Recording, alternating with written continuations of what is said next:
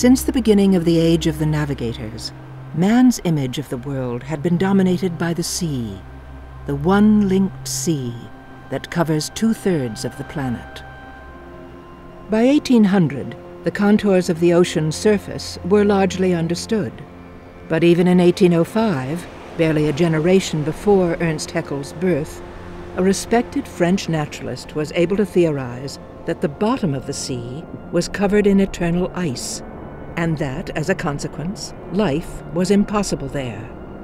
The depths were still a mystery, a region reserved for poetry and romantic myth. And now the storm blast came, and he was tyrannous and strong. He struck with his o'ertaking wings and chased us south along.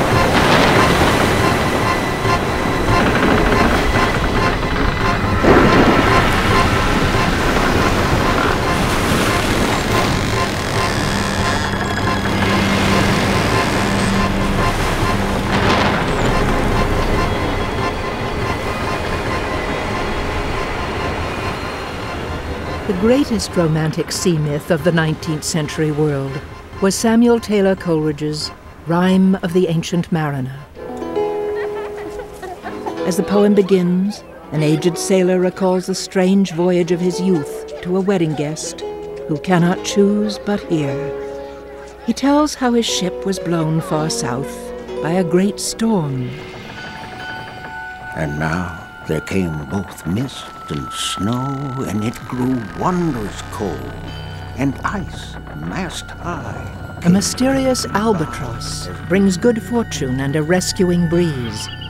But the mariner offends the spirits of the deep and brings a curse upon the ship when he shoots the albatross.